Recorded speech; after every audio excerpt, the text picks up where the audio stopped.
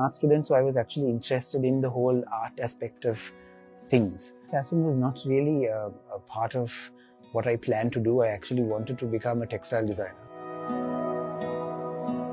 I specialize in evening wear. That eventually led into bridals and more custom evening wear. I love things that are made by hand. In 2011, for new designers, the pressure was on because we were to showcase alongside the senior designers. There were no platforms for new designers.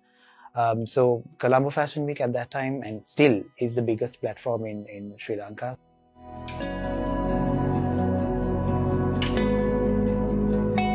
The devil dancer's daughter being possessed by a demon, and she's trying to overcome her own demons. Relating it to the modern day woman, because we have so many strong women today, and they don't really need somebody to rescue them.